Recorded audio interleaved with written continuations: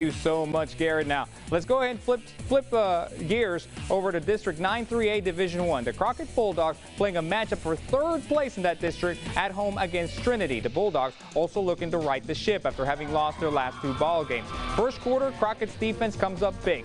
Zandrick Anderson is going to be picking 6 lottery numbers, folks, as he takes this interception back to La Casa, ladies and gentlemen. Bulldogs jump out in front 6-0. And Crockett's defense and Mr. Anderson, they weren't done. They forced another turnover. This time Anderson picks up the loose ball. He recovers it for the Bulldogs, and they would take advantage once again as Jaden Collins at quarterback. He drops back to pass here, and he's going to hurl this one to the end zone to Mr. Dennis Simmons. What an over-the-shoulder catch right there by Dennis Simmons. This young man with a touchdown for Crockett. 13-0 their lead at this point, and they would go on to pitch a shutout. Coach Jimmy Thompson and company win it 39-0.